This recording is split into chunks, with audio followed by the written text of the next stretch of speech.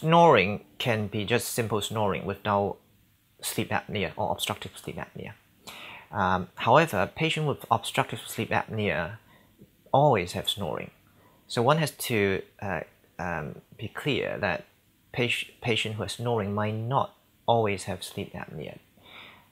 They could just have simple snoring. The diagnosis of sleep apnea usually starts from the history.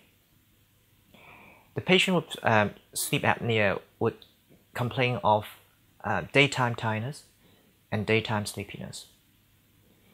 The spouse would complain that the patient snores badly. And also, there might be other factors, including blocked nose, and the snoring gets a bit worse after drinking. The patient might have very interrupted sleep, and they might wake up frequently during the sleep, and their quality of sleep is usually very bad.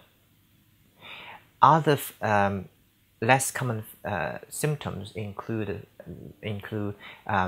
they would be quite irritable during the daytime, or they can't concentrate well in their work, and they might have some personality changes. When we examine the patient most likely would be overweight in case of adults. They would have maybe large tonsils and very long and excessive soft palate. If you examine the nose, they might have deviated nasal septum, and they might have very swollen, hypertrophied inferior turbinates. When you look at the chin, they might have receding chin.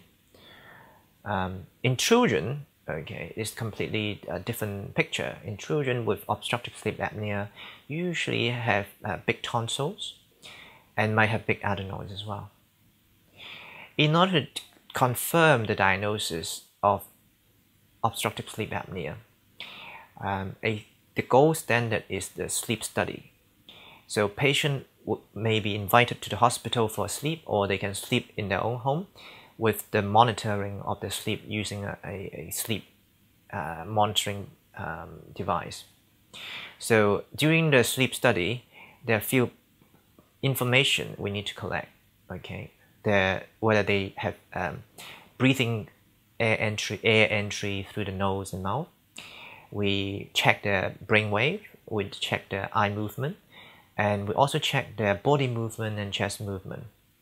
The oxygen saturation in the blood will be monitored as well. Of course, the snoring is also monitored. And that would be the gold standard that allows us to find out whether the patient has sleep apnea. If they have sleep apnea, what type of sleep apnea? Whether they are obstructive type due to the blockage in the nose and the upper airway, or a central type, which means the brain do not tell the body to breathe.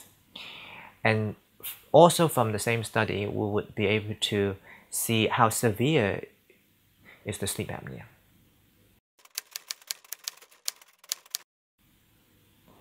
There are a few points to note regarding the treatment of sleep apnea. If the patient is found to have mild sleep apnea, they do not require treatment, and mild sleep apnea do not cause a major impact in their health. If they're found to have moderate or severe sleep apnea, they will require treatment in order to improve their health status. The first treatment a doctor will recommend would be a positive airway machine, which is a device that actually blows positive pressure into their airway when they are asleep, to split the airway open to get rid of the blockage in their airway. Hence, they don't get blockage and they got enough air going into their lungs and their circulation. This machine usually works very well, but it requires the patient to wear the device compliantly. It is not invasive, and you can always change your mind if you decide that the positive airway machine is not the option of choice. The other methods of dealing with obstructive sleep apnea would be surgery, especially in children. Children would not wear a CPAP machine, hence surgery would be really the only option. The surgery would involve removing the tonsils and or the adenoids. Once the blockage due to the tonsils and adenoids are removed, the sleep apnea in children will be cured. There are other options for adults apart from removing their tonsils if their tonsils proven to be big. So the surgery might involve unblocking the nose if they have deviated nasal septum or hypertrophied inferior turbinates. In regarding to their pharynx, there are options they can choose to address the soft palate and also the tongue.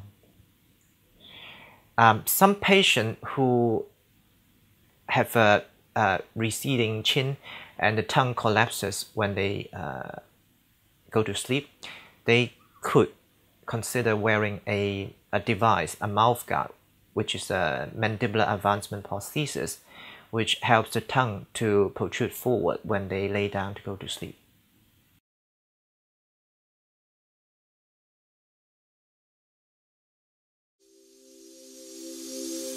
FindDoc, your doctor is here.